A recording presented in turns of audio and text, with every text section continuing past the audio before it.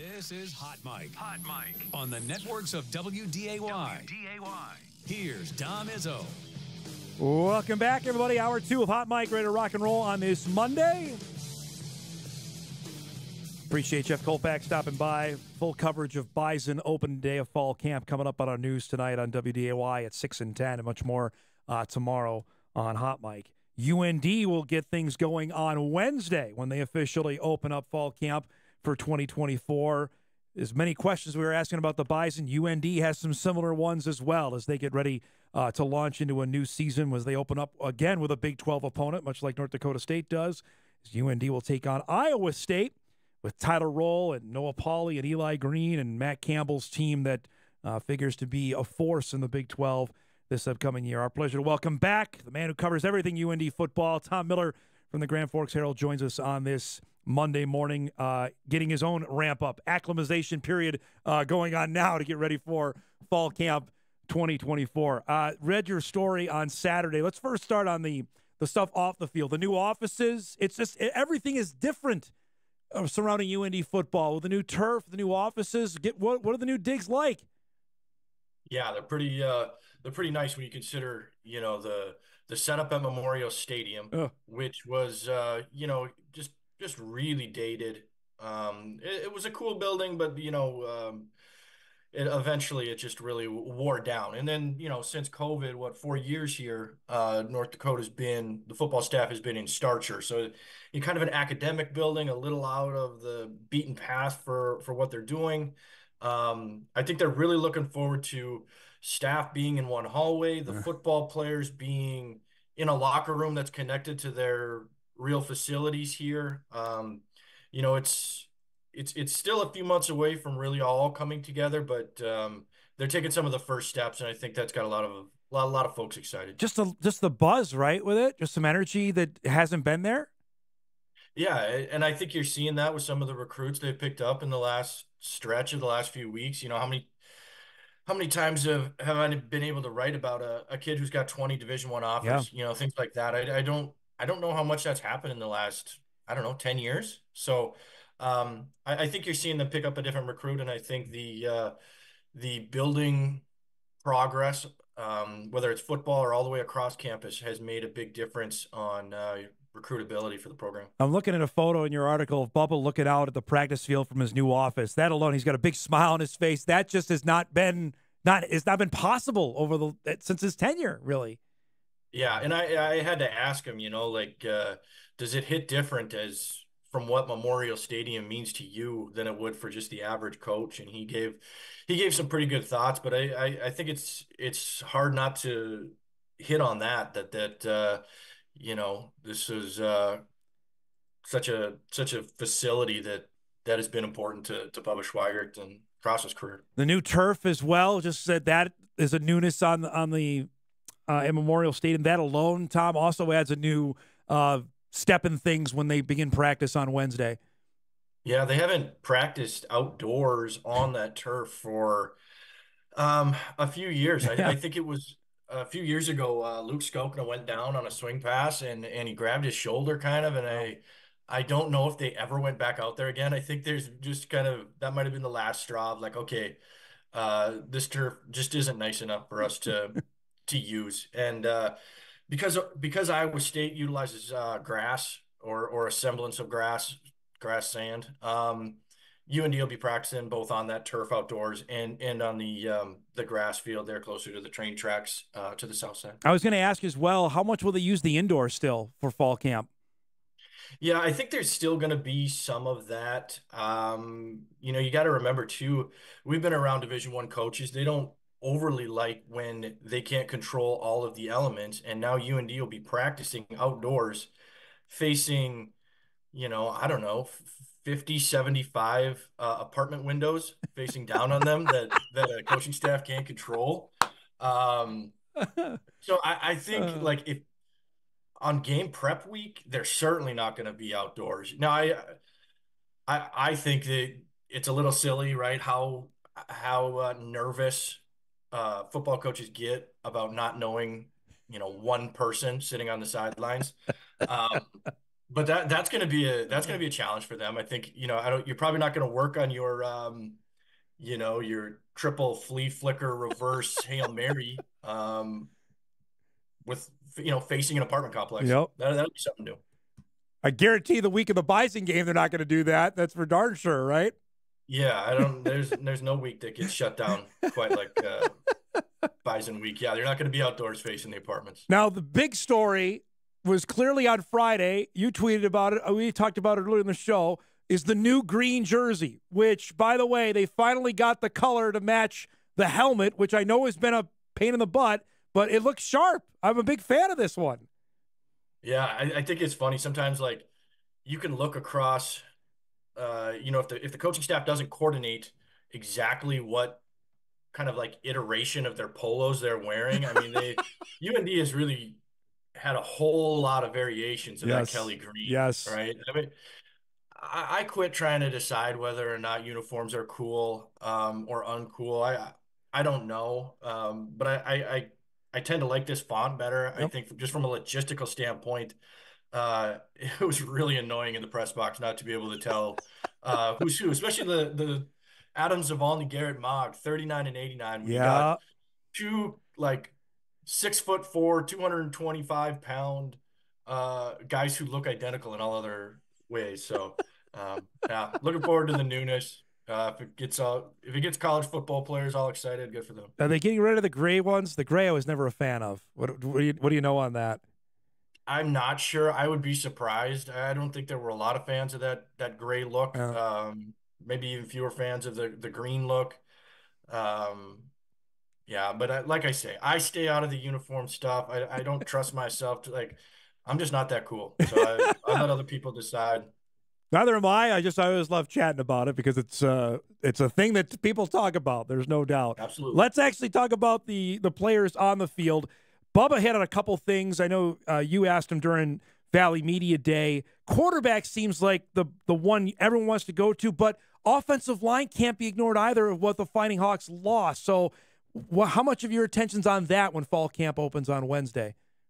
Yeah, a lot. It's going to be impossible not to watch that QB battle play out, the nature of the position, but 100% that North Dakota went from a place where offensive line should have carried this program through some of this transition. Yeah. But when Sam Hagan and Cade Boru left after spring ball, because you were going to lose Easton Kilty, that was almost some anticipation of that. You maybe had that built into your framework. But going from only losing one guy at one point to losing four guys, and then you're gonna have a new offensive line coach, a new offensive coordinator. Boy, a lot has to play out well. And we've talked a million times. The transfer portal offensive line game is a very uncomfortable place to be. Yep. You don't fix things very well in the transfer portal offensive line game, and so.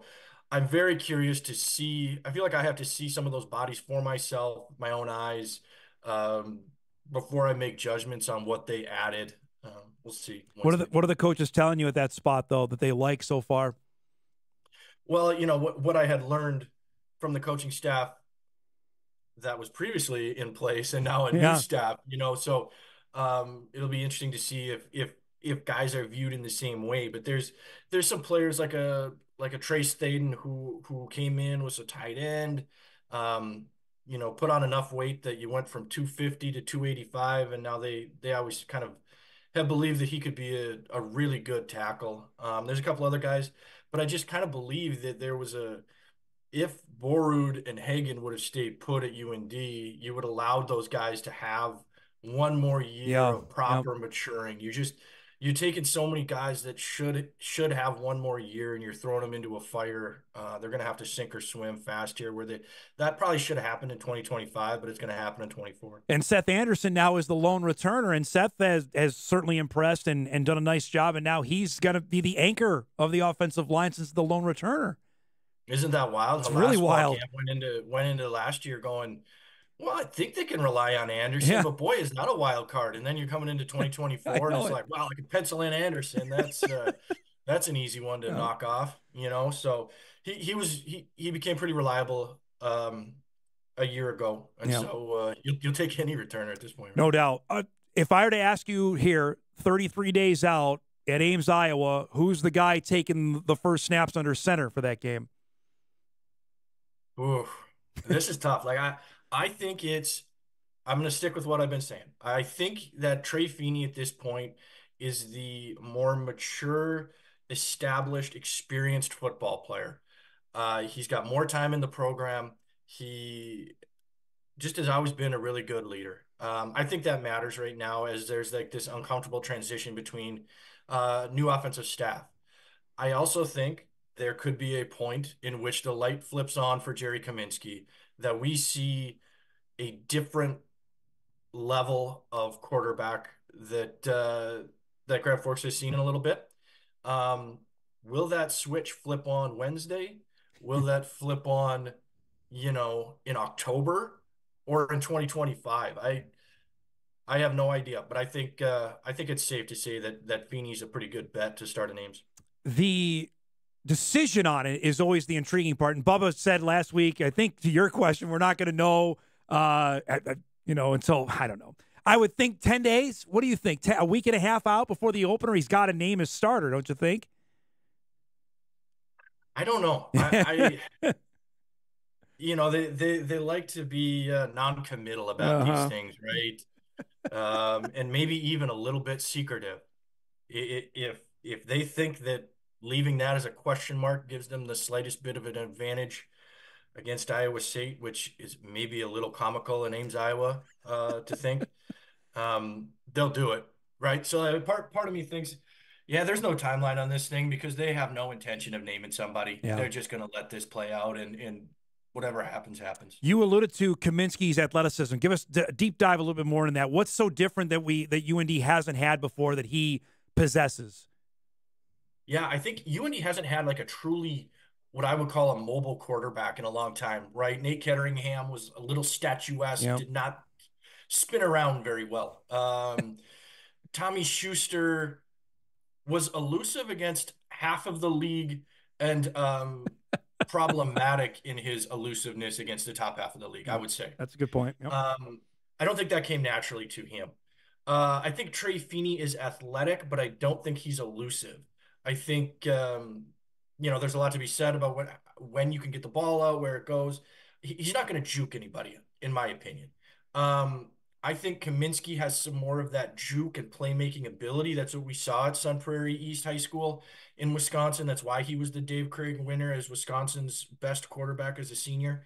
I just think he has some of that flair for the dramatic that will be hard not to at least see what you have at some point. I don't know what that looks like if you give him full games, if you give him some series to mix him in. We're going to find out. We're also going to find out if Isaac Fricke is open to a multiple quarterback system. Does he like the, for lack of a better phrase, the tush push of the Quincy Vaughn short yardage situation? Is he a Simon Romfo guy? Yeah. So the quarterback position has a ton of variables to play out here. This is an obvious question. How does all this affect Bo Belquist, Tom? Because Bo is preseason first team, but to me, somebody's got to get him the ball. That's the big question on how this all affects what number one does on the outside. Yeah, I think you could look at that a couple ways. Like, well, one, with inexperience at quarterback, you're gonna make darn sure it gets to you. If you're Bo Belquist, perhaps you're concerned that you had a chemistry with Tommy Schuster that you have no idea what kind of chemistry you will have with the next set of quarterbacks and coaching staff. And I think that's the other thing is that Danny Freund had set a kind of bar of expectations on what plays out. Does Isaac Fricke's offense look the same? Does it feel the same? Does it have the same, run pass breakdown? Right. Will they run the ball more? So I think there's reason for a Bo Belquist to be a little cautious about how the season might play out. And the other aspect, though, he's your proven big dog, and I think anybody who knows football knows you're going to get him the ball as many ways as possible. Giving a name or two younger guys that you've heard or you want to see break through during fall camp. Yeah, I think the younger guys really, especially on the outside the offensive line. Let's say Defensive side. I think UND has struggled at safety in the last 5 to 8 years. I would say that a guy like a Cole Davis or a Tyler Erkman breaking through would be really important at safety. I think Lance Rucker at outside linebacker is a name that if UND is going to get back to the 3-4 defense being um, to cause havoc on a quarterback, I think a guy like Lance Rucker coming from the outside edge is what they need. He really showed some signs as a true freshman, but they're going to have that potential flip to immediate production here if they're going to turn a corner in 2024. Schedule does them no favors with Iowa State and then Montana. That's an easy way to, you're fighting for everything come already week 3 of the season. That's a tough, with all the questions we've talked about, and you add on that's asking an awful lot of Bubba Schweigert's team. And you're asked to ditch the reputation of a program that has hit a plateau. Right. So, how do you overcome all these question marks to start beating the top half of the league and not just the bottom half of the league? How do you stop being a top 25 team and start becoming a top 10 team? A lot of questions to answer here. It'll be fun. That's what we could pay the big bucks to try and figure that out. It's great to see you, man. Yeah, I can't wait. Enjoy your last 2 days of freedom, and we'll talk soon, okay? Sounds great. We'll talk to you soon, Dom. There he goes. Tom Miller from the Grand Forks Herald joining us. UND opens fall camp on Wednesday. Again, that non-conference schedule we mentioned opened up at Iowa State, home opener Montana. They get Idaho State in Grand Forks, and then they play San Diego out of the Pioneer League. This is a reminder that UND has 4 straight home games after their opener, and then they play the Bison after that. So they don't leave, as Bubba mentioned during Valley Media Day last week, they don't leave the state of North Dakota for over a month. And then they have a bye after the Bison game, and then they play Northern Iowa.